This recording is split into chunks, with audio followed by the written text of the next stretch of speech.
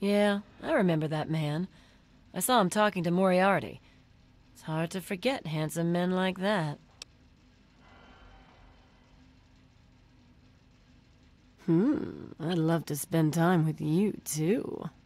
Look, I can help you. Get into the back office of this place. Moriarty keeps a terminal there.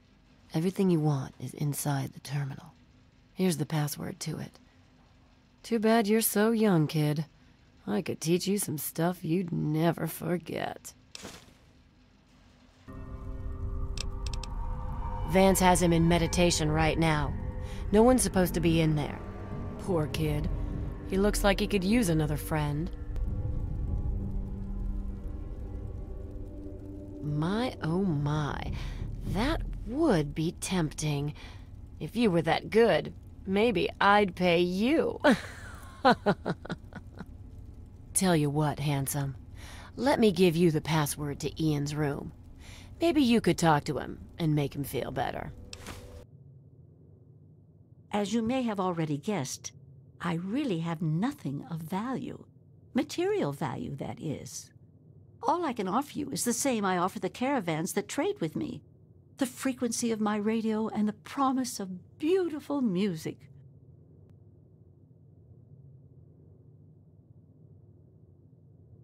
Oh my, I didn't know I still had the looks. Well, you just made my day, you sweet thing.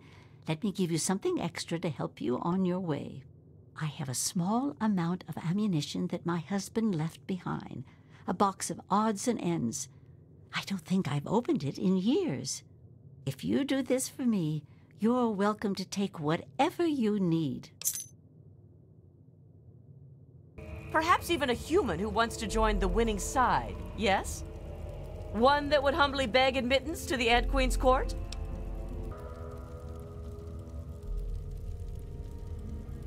You're wrong. Humans are cruel, hurtful beasts. They can't be saved. We can't be. I can't go back. But I can't keep doing this. I can't be as bad as they were. Not if someone like you believes in me. Please, I think I've made some terrible mistakes.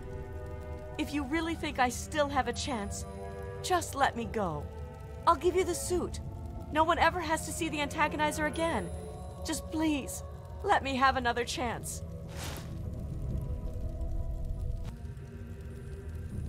Thank you. I don't know how I can just thank you. You're here to help? Fine, then put this on. Get in the chair, and we'll run the simulation.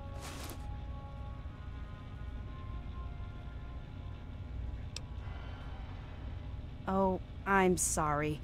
Things have been tense here lately, and I'm afraid it's getting the better of me. I shouldn't be taking it out on you. Did you need something? Hey there.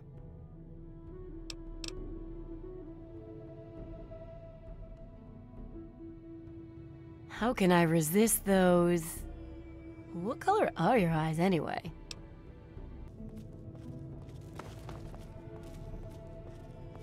What you doing, honey? Oh, look! Another worker who thinks they can address their betters. I'm sure everyone's impressed that you killed a pig in the hole. But don't think that makes you an equal.